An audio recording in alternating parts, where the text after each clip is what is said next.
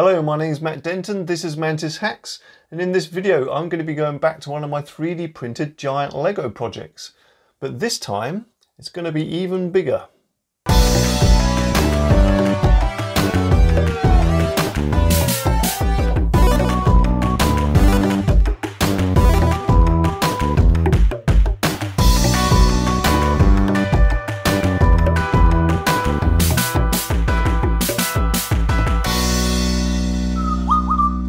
You may already be familiar with my giant Lego 3D printed go-kart.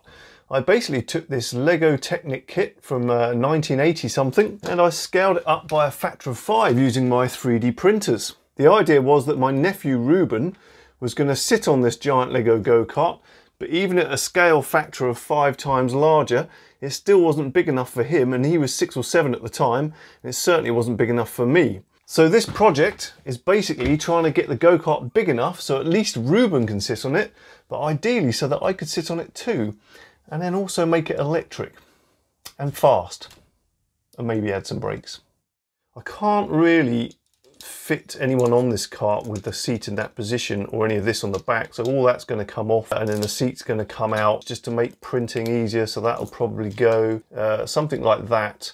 I'm not really sure what to do with the seat yet. Anyway, let's take a look at the CAD first and I'll show you what I've got so far. I decided to go away from blue because I knew I wasn't going to stick to the original design of the go-kart. And this scale is 8.34 times larger. At 8.34 times, this axle here becomes a 40mm axle, and it's very easy to get 40mm bearings for things like the wheels, and also it should be just big enough for me to sit on. I can't really print axles longer than 3.75 long. I'm going to put a hollow aluminium square tube through to join multiple axles together.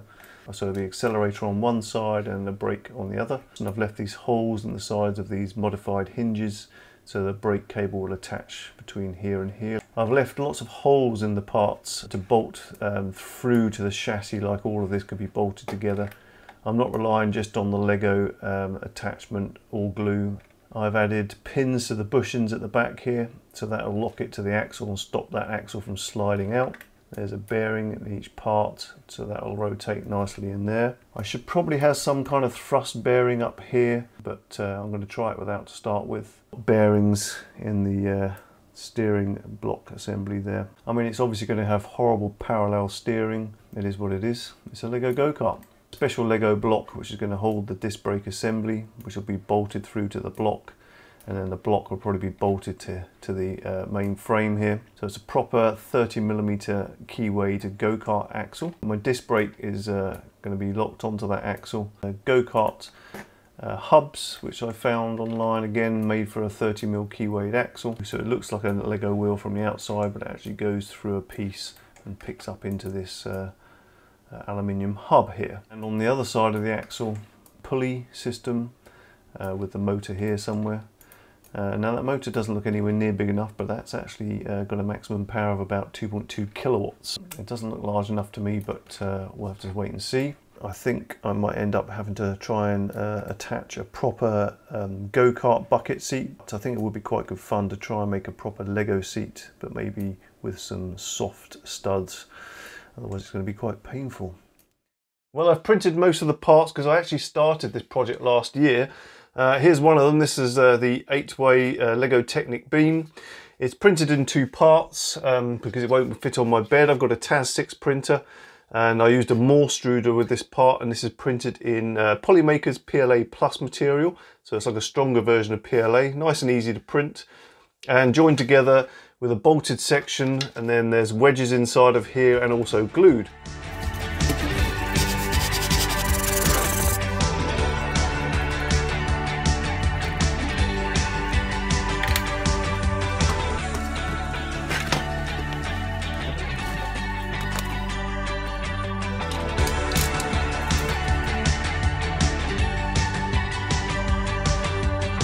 Now I'm just going to lay all the parts out so I can see what I've got and what I'm missing, and most importantly, whether I'm going to have room to sit on this kart.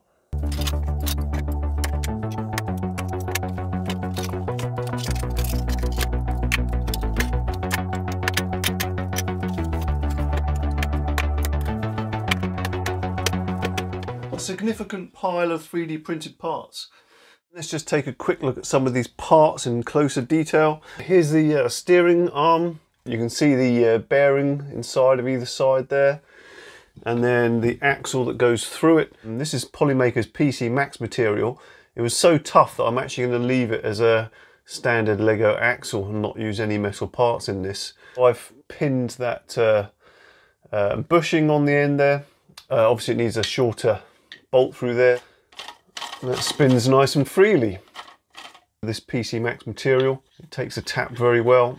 A large washer on the bolt, like that, which is just going to hold the wheel in place, stop it from sliding off the end of the axle. This is printed in 2 pieces, so it's printed from here up. The top pin is actually held in place with a bolt.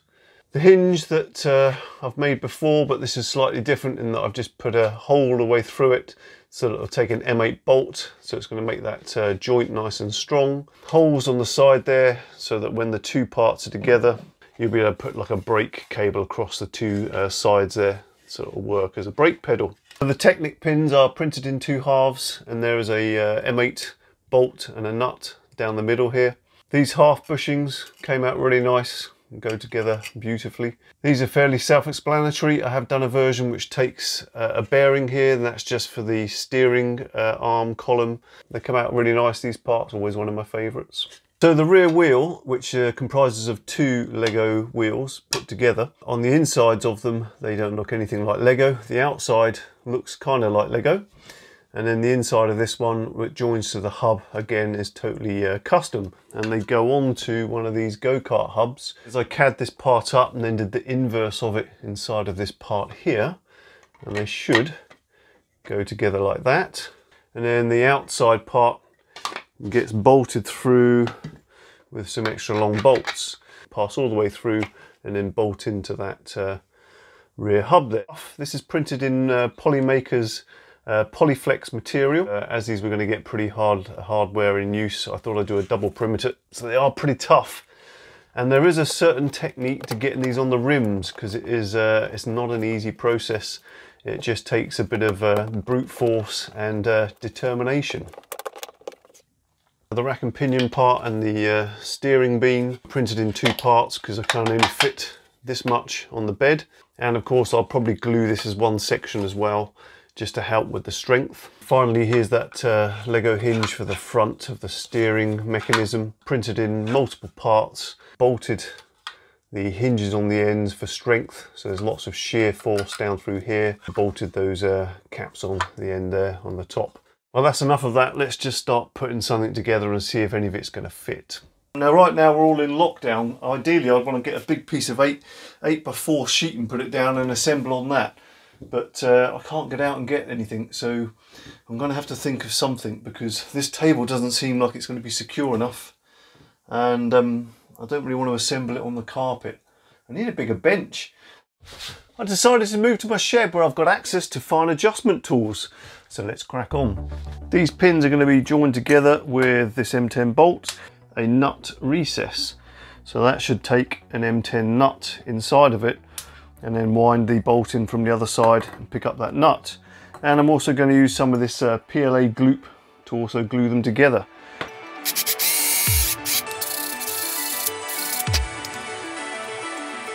The nut now is captive inside of that recess. Might just need to clean up that lip around there.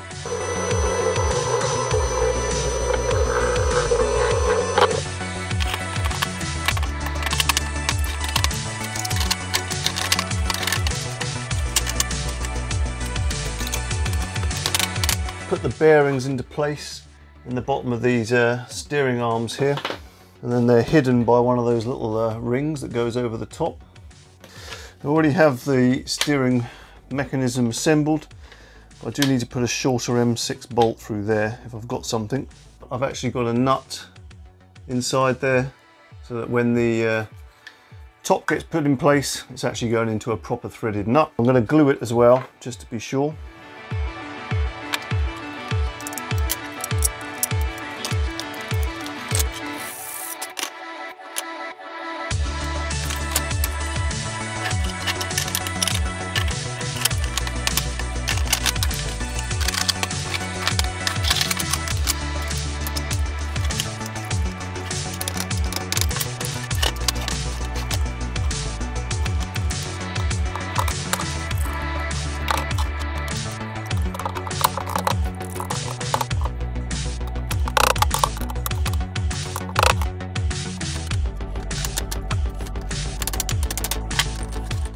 It's gone together quite nicely.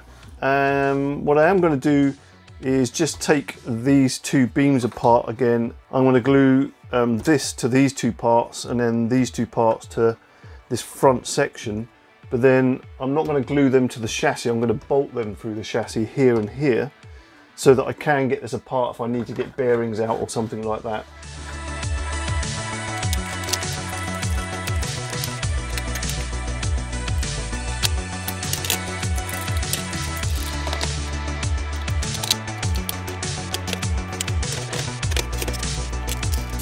Now I'm just going to open up the holes in here, ready to take that M8 bolt that's going to go all the way through this piece.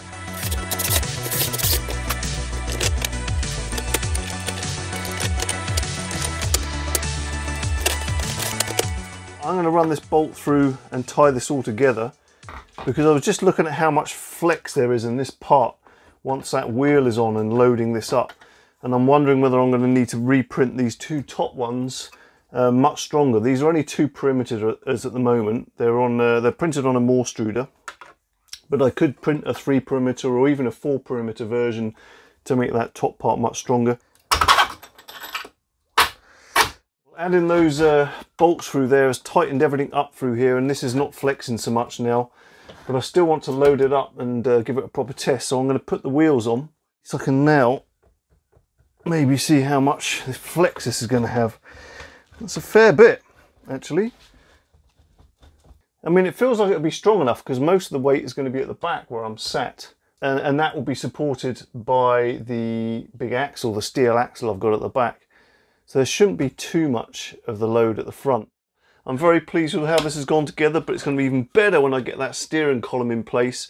So I'm going to put that assembly together next. One of the engineering challenges I faced making this kart this big was actually getting this LEGO Technic beam long enough. I've made longer Technic axles like this before, but I usually put a piece of threaded studding down the middle, but you can't really transfer torque very well through that. So what I've done with this version is I've actually put a square hole down the middle, some 1/2" aluminium square box section. I've not actually tried this yet. All I've done is I've cut this to length, and then I've just taken a file and taken the edges off there, just taken the burr off the edges to see how well they'll fit in here. And the idea is that I'll put them together and then glue them. Oh, like a glove. And that is perfect. There's no play in it, but it just goes in beautifully. Oh, nice. Now the other advantage of this method is that I might actually want to make this longer, and what I can do is just print a center section and extend this out, and of course with that square shaft in the middle it transfers torque really nicely.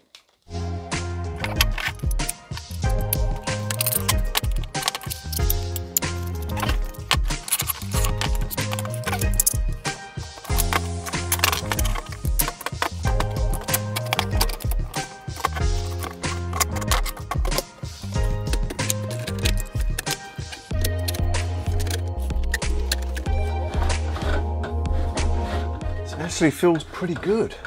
Feels really good actually. I'm quite excited about this now. It does feel like that's going to want to be longer, so the steering wheel comes out a bit, but I'm not going to make that adjustment until I've sat in place and figured that out for sure. Maybe I'll glue those two together, stop that from moving around so much, and this all needs pinning, but otherwise yeah, pretty exciting. A lot of the play in this column here is actually caused by the axle I'm using at the moment. I actually printed these holes slightly too big, so the axle's very sloppy in here. As I've printed a new type of axle just for this one here, which is a tighter fit. It's got rid of a lot of the play in that steering column. Very nice.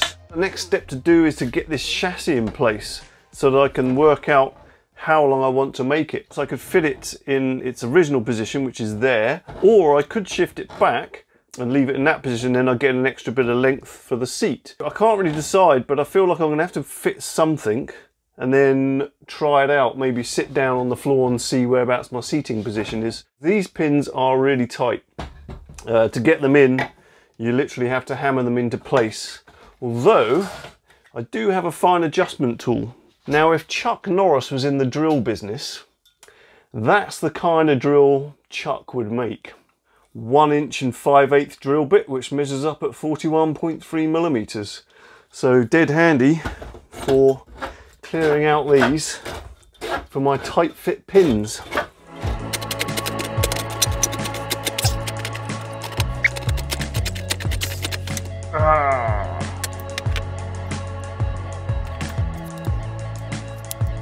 And now I'm going to put these rear rails in place, and should be able to see if there's room for me to sit.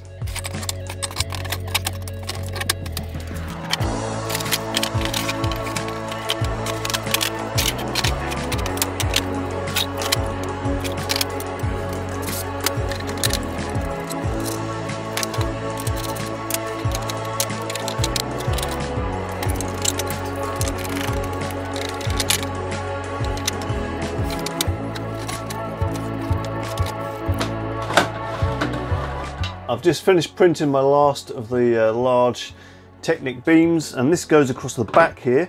So this is the original length of the cart, and this is going to extend it by 1 Lego unit, but also give a bit of support across the back where the seat goes.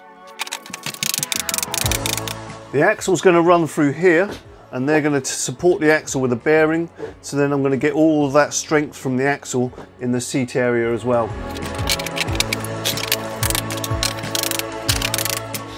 Now I just need to get this down on the floor so I can see if there's enough room for me to sit on it. Aside from the fact that it's really uncomfortable to sit on, it feels like it's going to be big enough. I don't feel too cramped.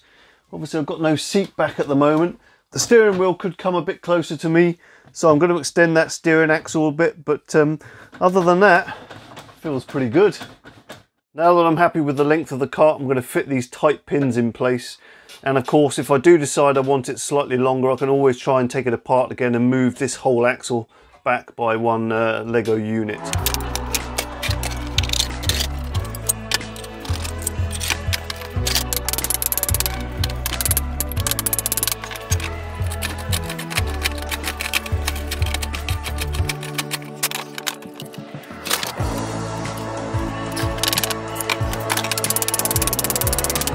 Whew. I can't help but think that's a one-way trip.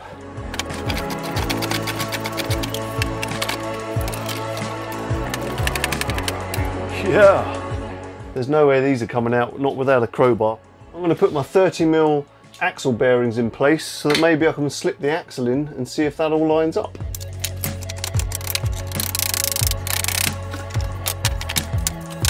This is my 30mm keywayed go-kart axle, and it's going to need cutting down. I'm not quite sure how I'm going to do that. I'm just going to see if this will go through, whether all these bearings are lined up or not.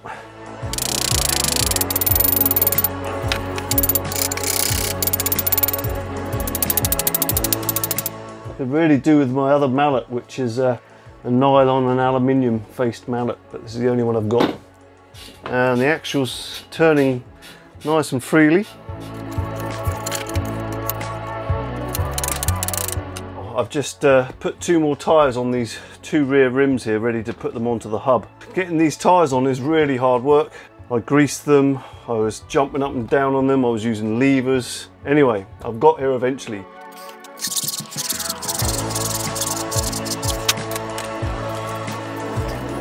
It's great, I've just got it on and it's back to front. They're looking pretty good and they run nice and smoothly. Let's get those front wheels in place.